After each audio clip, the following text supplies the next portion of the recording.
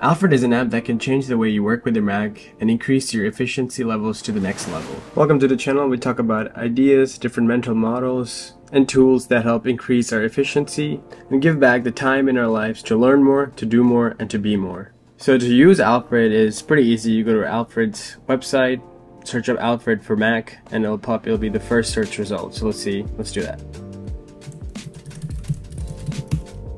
You go to alfredapp.com and installing Alfred. They actually just came out with Alfred 5, which is the latest one, pretty recent that's come out. There's a paid version and there's a free version. We're gonna check out the free one and then talk about the paid one as well. So you can search and browse, find more things, automate things using workflows, control music for Apple Music. There is a Spotify workflow. That's another video that it could be, if that's something of interest. Opening folders, files, checking the weather, searching things. So there are 7 things that I want to talk to you about today. And the first one is changing the default setting by turning off Spotlight. I've never been a fan of a Spotlight, so turning it off is like for sure the first thing I want to do. So let's do that.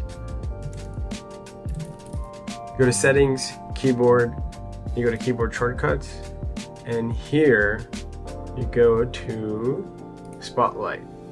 So this was initially toggled on by default, where it's command space to turn on Spotlight.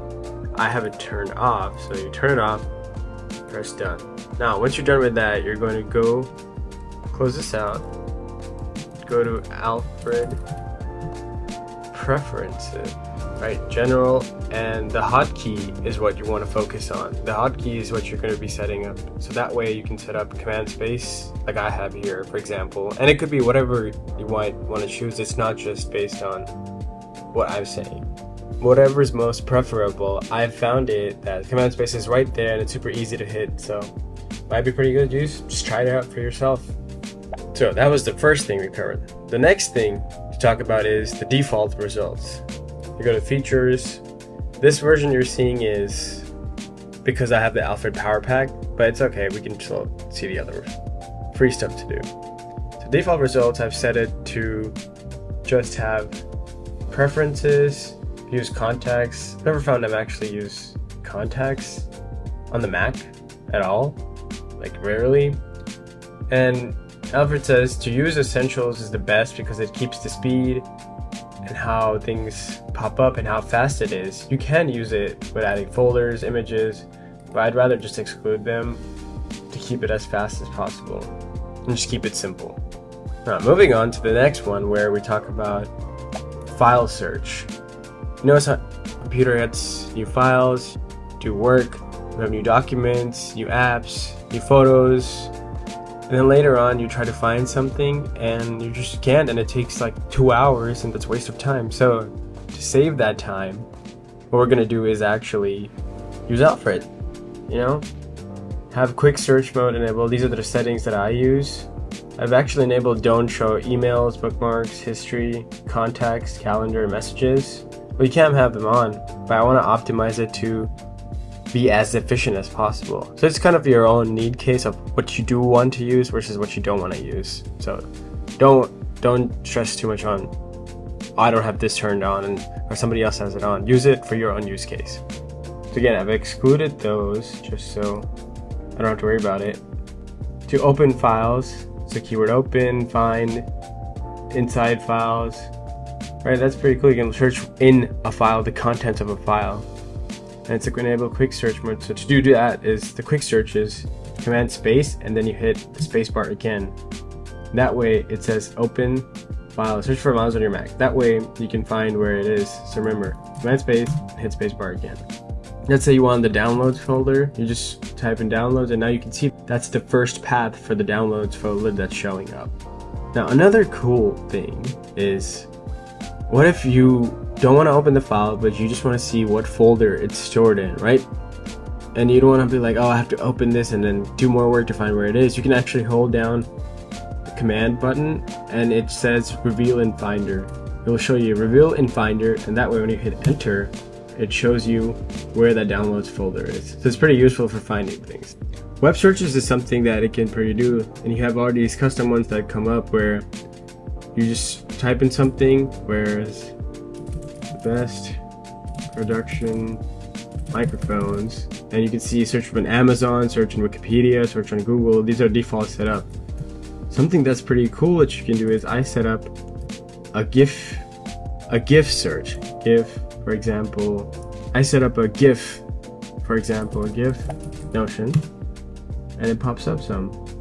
There's not that many, but you know, this is an example. Let's see how you can set this up actually. That'd be pretty cool. Let's see how you can set this up. First, we go back to our Alfred preferences. So this is the custom workflow that I have it set up, and I'll show you how it works so you can build your own. What I've done is I went to giphy.com, and let me show you back. Giphy.com. I just went to giphy.com, and I took the URL. Let's say I'm searching for a search. I took the URL, I copied the URL, I went back, and what's important is you need to know what it's encoded by. What that means is, what is the separation? And you can see, copy that and you go back to this. This is where you'll paste the query. It says query now because it used to be, this is what the link would be. But because I know, I search up books fire. I don't know, I'm not trying to set books on fire.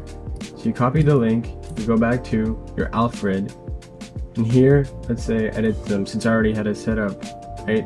And the link would be this book stash fire. You can see the encoding space is actually, this is empty when you first come in. It would be a dash. That way you know the separator is by a dash. And here, this is going to be your template, so you don't want to set it up as that one unique term or it's only going to keep searching that. You're searching by typing query. That way, once you save it, title it Giphy, keyword GIF, and you can test it, where it shows Alfred App was searched and it works. You go back and you save. This way now you have a custom search setup that you can actually use. Something else that's pretty cool is you can change the themes. So you go to appearance.